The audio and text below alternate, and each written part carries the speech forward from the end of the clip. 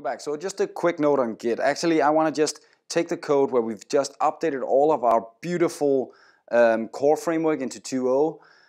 I want to share that with my team now. So I'll have to commit all the changes to my common GitHub repository that we're using as a team. Now I just wrote the command git status, and that actually shows all the changes I've done since last time. So I need to get this up to the GitHub repository.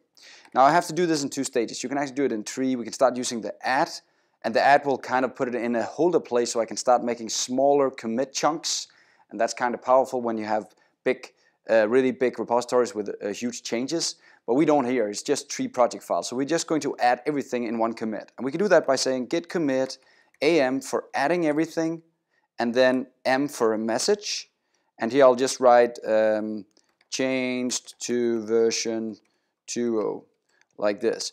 So that's the message, right? So you can also do it like this if you don't want am. You can actually split that into 2 different commands here. So it's -a for all files and -m for message. So -a pretty much means just add all files in one big chunk. And I might get back to that later, but not right now.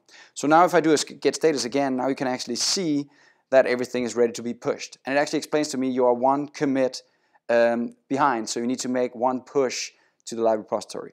Now, one thing you should always do before you push, if you're not absolutely certain you're up to date, is actually do a pull. Git pull will just get the data from the live environment or the GitHub in cloud and push it down locally, and then I'll do a git push if everything seems to be ready, if I don't get any merge conflicts or any files has changed that I didn't expect, etc., and I'm actually done. That's how simple it is to get things back on Git and actually using a terminal instead of the GitHub desktop client.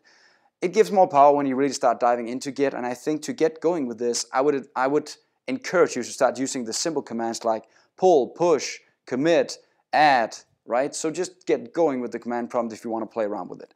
That's all for this lesson. See you next time.